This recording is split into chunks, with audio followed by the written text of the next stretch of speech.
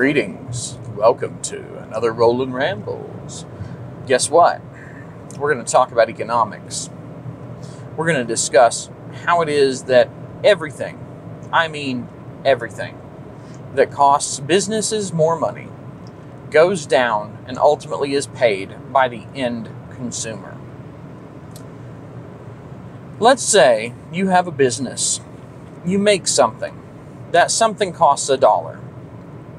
You came to this cost by factoring in all of the parts that you have to pay for, all of the items that go into it, that, disposable or whatever, all the constituent components and whatnot that create the part, all of the labor that has to go into putting those things together to make the part. And then you give yourself, a 10-20% markup on the part so that you make money past your expenses, plus a little cushion for unexpected surprise expenses. Now let's do some inflation. The thing that's been happening the entire time that COVID has been a thing, ever since Joe Biden took office, basically. Mad inflation, because we just can't stop printing money. Money printer go brr. All that money does something. It dilutes the value of existing money. So because of that, let's say everything goes up about 40%, which the average is 40%. So now your parts cost 40% more to create the part that you sell. All of the items that are required to make it, 40% more. But that also means your workers need to pay or need to have 40% more money, because now for them to continue buying what they buy, they have to make 40% more money. Everything goes up 40%, including your margin. You still need to make the money that you're making. So that means to make the equivalent amount of money so that nothing changes because of the inflation in question, your dollar part is now $1.40. Are you a greedy evil corporation for doing this? No, you are not. Because it's $1.40 because everything went up 40%. You didn't choose to make everything go up 40%, but the people that you buy your steel from, the people that you buy your pre-made bolts from, the people you buy your wood, your plastic, your fiberglass, your cloth, whatever it is that you use to put your stuff together, it all went up about 40%. And if it went up 40%, that means it costs you 40%.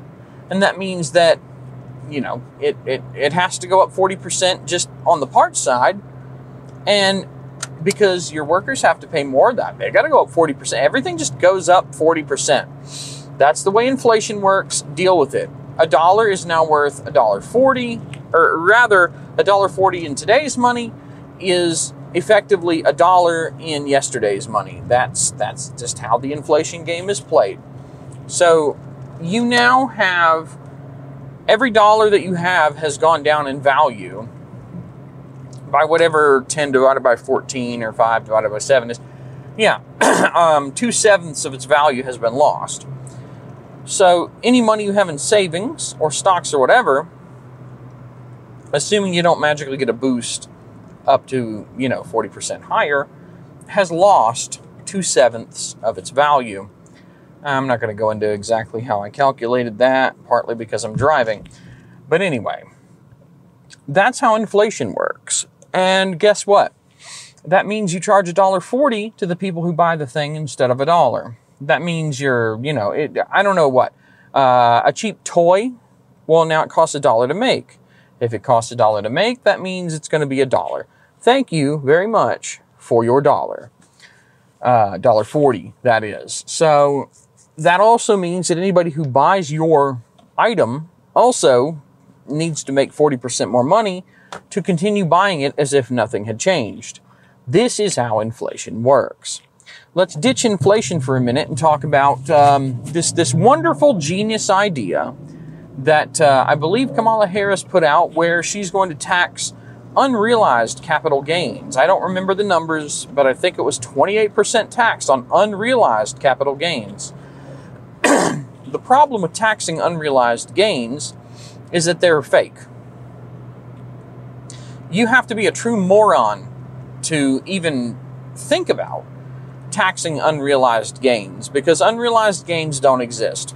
If I give you $1 and you have this market where people can pay for that dollar, like the dollar buys a ticket and that ticket's worth $1, and then, you know, more people want a piece of that ticket because my business is growing, so they want to own one of those tickets because it's worth more money. They're willing to pay more money for it. So now the price goes up $1.40, but the thing is, I'm still holding a ticket. I'm not holding $1.40, I'm holding a ticket that currently is worth $1.40. Okay, so what happens? What is this tax on unrealized capital gains? It means that 40 cents that I gained for this ticket, keep in mind I haven't sold the ticket for $1.40. I don't actually have the 40 cents. It's all on paper, it's all fake. It's all monopoly money, it's play money. It's not real. That's why it's called unrealized. Unreal is literally in the title.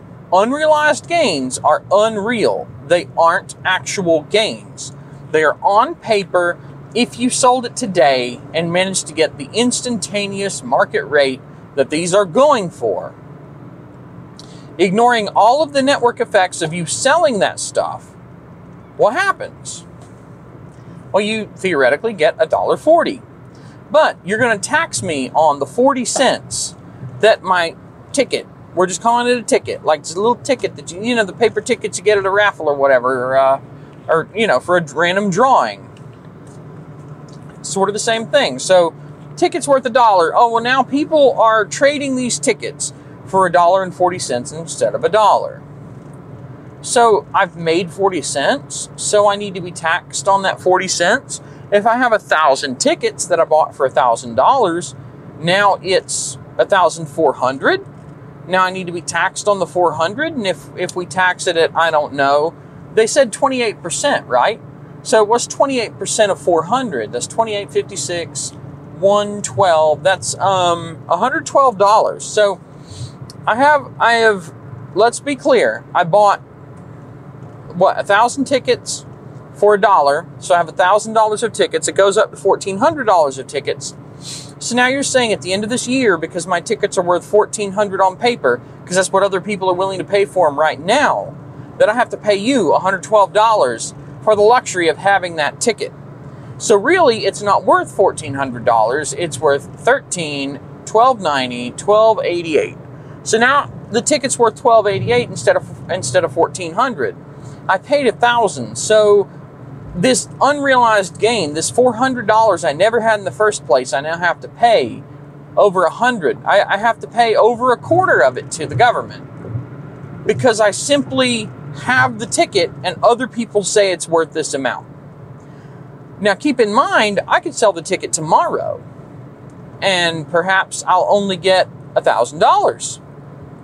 So there's no guarantee the ticket retains its value. You're just saying, oh, well, right now it's worth this much, so you have to pay taxes on how much other people are willing to pay for it. That's stupid, because what other people are willing to pay for it doesn't matter. I don't actually have the money. If you do this across the entirety of the ticket network, every ticket holder has to pay.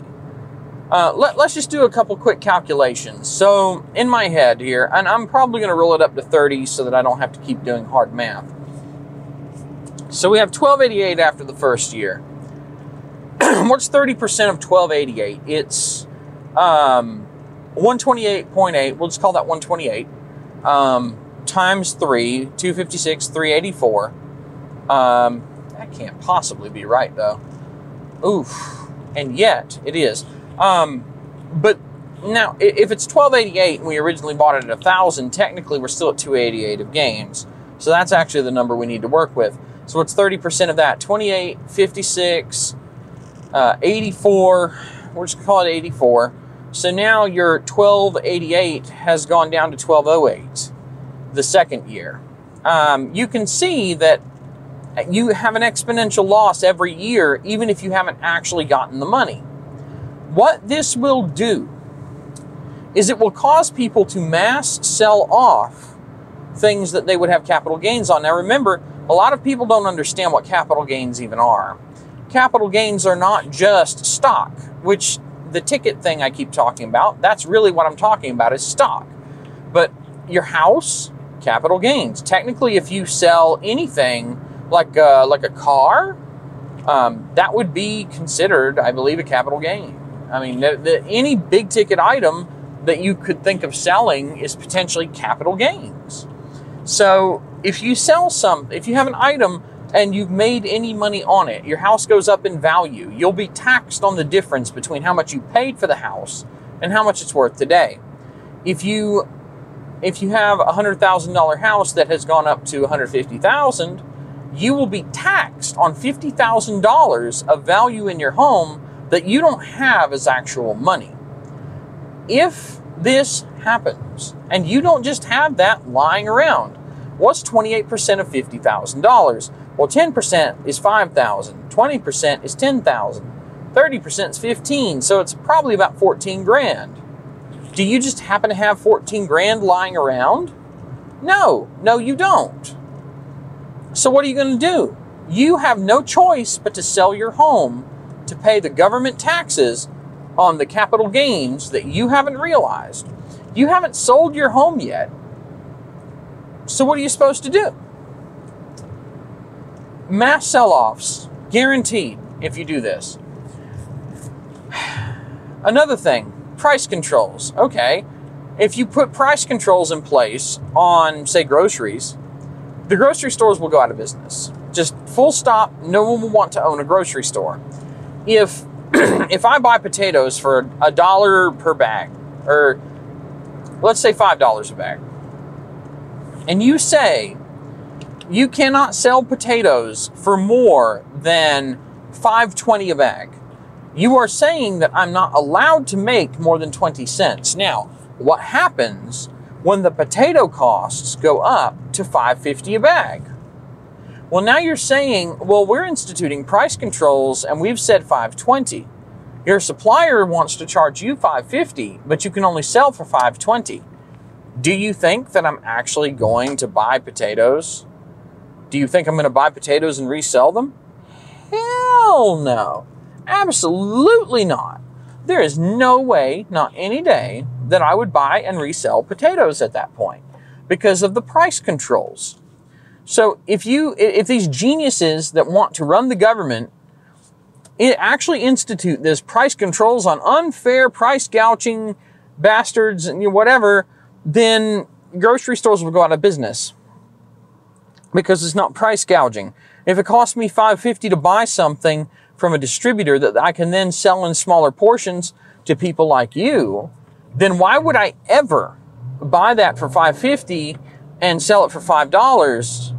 It doesn't make any sense. I'm not in business to lose money. So I'd rather shut my business down and cut my losses than sell you what you need to survive. A lot of what they call price gouging is really just supply and demand.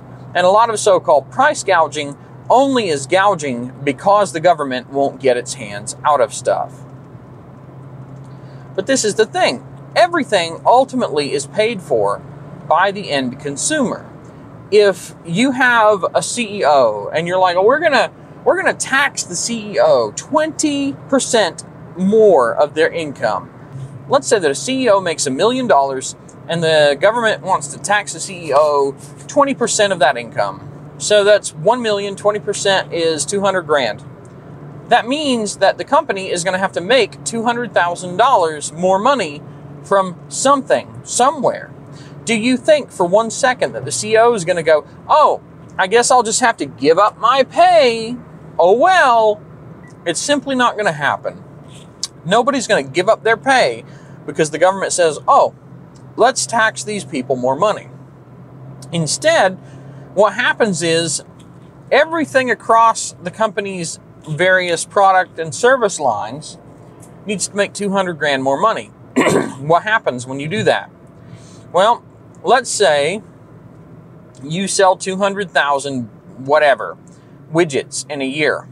I don't know how much the widget costs. That means that each widget goes up by $1. Let's say you sell 2 million of them. That means they go up 10 cents.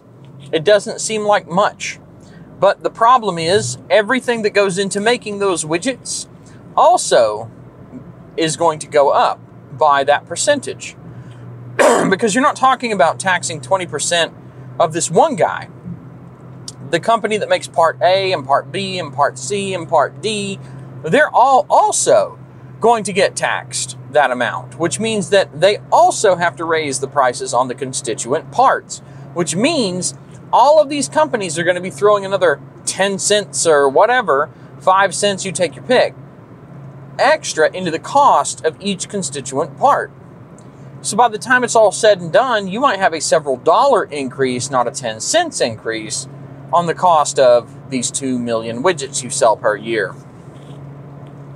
And that's the problem. Ultimately, in the end, no matter what you do to cost businesses or rich people or whatever more money, the way that they deal with that is by passing those costs through to the people who actually ultimately buy their products. And anybody who buys those products has to pass those costs through for their products as well. So it's this cascading effect. What might be a penny becomes $1 after it snowballs through a bunch of different people. And the problem is you never see that you're paying this. These taxes are ultimately taxes on you that you never see coming out of your paycheck. If I pay $1 for an item, nowhere on the receipt does it say that when this item was manufactured, we paid an extra 1 cent to, the cotter pin company over last year for the cotter pins that were used to hold this thing together. I don't know why you got your widget held together by cotter pins. That's your problem, not my problem. But in any case, your widget's held together by cotter pins and they go up more, and it doesn't go on the receipt. What does go on the receipt is now that widget is 10 cents more or $1 more or whatever, and that's it. All you see is the increase in the total price. You don't see why it went up. And you have to actually understand economics a little bit to understand why it might have gone up. But it always boils down to costs went up. What are costs? Costs are what you have to pay someone else to get the thing. Well, how do they determine how much you have to pay to get the thing? Well, it's how much they had to pay to get the thing, plus how much they had to pay people to do the thing, to modify the thing to be what they sell, plus the margin so that they're not making $0 because businesses aren't charities. So a combination of markups because the businesses have to make money, plus markups because taxes, and there you go. And there's this foolish notion that, oh, everybody's charging way too much money for stuff. They might be. It's possible that they are charging way too much money. The way that you tell them that is you stop buying the things that are overpriced. That causes the market, you are the market, to control the price naturally, organically, by not buying the product in the first place when it's overpriced. If you refuse to buy it at the higher price, they'll have no choice but to lower the prices somehow or stop stocking the item entirely. It's not complicated. It really is not that difficult to understand. And yet, a lot of people don't understand it. They think that, oh, we'll just tax the millionaires and billionaires. If we just tax the millionaires and billionaires, then there'll be plenty of money to pay for everything. All the normal people who don't have a lot of money will suddenly prosper if we just tax the millionaires and billionaires. I don't understand economics. I'm just some schmuck from the Northeast. I don't understand anything about how an economy actually works. I just assume that if you turn the money wheel up, that the money number go up, and that's all there is to it, because I'm a fucking idiot. This is the ultimate problem with economics. Everything really does trickle down to the last person in the line. And yes, I understand that trickle-down economics from Reagan didn't work. Okay, you can say that all day long, but the problem is that we have a corporatist system, not a capitalist one. We have a system that was capitalist, but slowly over time has been captured by the capitalists, the corporations rather, and they control the entities that are supposed to control them, that are supposed to rein them in when they get too heavy-handed. And now, all they have to do is grease the palms of some senators and congressmen, and they can get their way legislatively. They can get laws passed to put red tape in to prevent competitors that are smaller and more agile from coming into the market because there are too many legal restrictions preventing them from being able to do so. These big corporations, they basically run everything, and it's not okay that they do so. Unfortunately, it's also not something that is easily fixed. You can't just boot them out at this point because lobbying is legal, and Citizens United says corporations have freedom of speech because corporations are really just groups of people coming together to perform a common goal or task or whatever. So because it's composed of people, those people have free speech, therefore the corporation has free speech. I don't know that that should be the way it is, because corporations are how power is consolidated, and if you are consolidating power, you should lose freedom as a result because you have more control over things. But nonetheless, this isn't really where I want to get into that philosophy too deeply. I believe in a libertarian triangle where if you are at the top, you have the least rights, and when you're at the bottom, when you have the least amount of control, you have the most rights. Not everybody agrees with that, but I don't care because they're wrong. Every tax ultimately ends up being a tax on the middle class. Now, why is it a tax on the middle class and not on the poor? Because the poor don't pay taxes. The poor get welfare benefits to the point that they have a net positive from the tax system, not a net negative. So if I make $5,000 a year, but I get, I don't know, like, let's say $6,000 in food stamps, $6,000 in insurance, Medicaid or whatever. So $12,000 worth of food and insurance, just as an example. I am effectively making $18,000 when you combine the government assistance plus the meager income. 18 grand. Now, if I make 10 grand a year and they yank those things, cut them in half, for example, now I'm making 6 grand in benefits and 10 grand in money, and you've hit the welfare shelf. See, you've actually long ago hit the welfare shelf, because now you're making 16 grand a year, so you are earning 4 grand more a year, but the loss in benefits is actually a net negative, so you have lost $2,000 by making $4,000 more. Thus, the motivation for people who are extremely poor to stay that way, because why would you give up your free money? Why? That's insanely stupid. Why would you give it up? You know, I understand maybe if you have prospects to make 40 grand a year instead, maybe then you do ditch the benefits because you'll make so much more. But the welfare shelf makes sure that people who are really poor stay that way. And they don't pay much in the way of taxes. If they pay anything at all, you're actually not required to file a tax return below a certain amount in the United States, because they literally are just like, well, you don't really owe enough or you don't owe anything to matter. In review, the poor do not pay taxes because they don't make money, and they have benefits that make sure that they stay poor because they'll lose them if they don't. The rich make enough money they don't care, and taxing the rich causes the rich to then roll that tax back into costs in their businesses and such, so that normal people, you know, the middle class, end up paying for those taxes on those rich people. This is how all taxes are taxes on the middle class.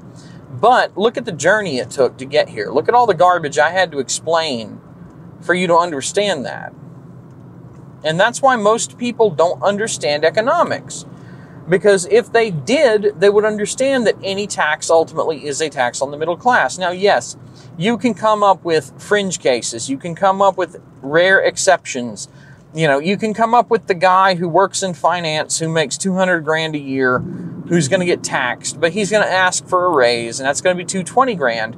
And that raise, guess where that comes from? That extra 20 grand, where's he working? Wherever he's working, they're going to roll that 20 grand of expenses back in.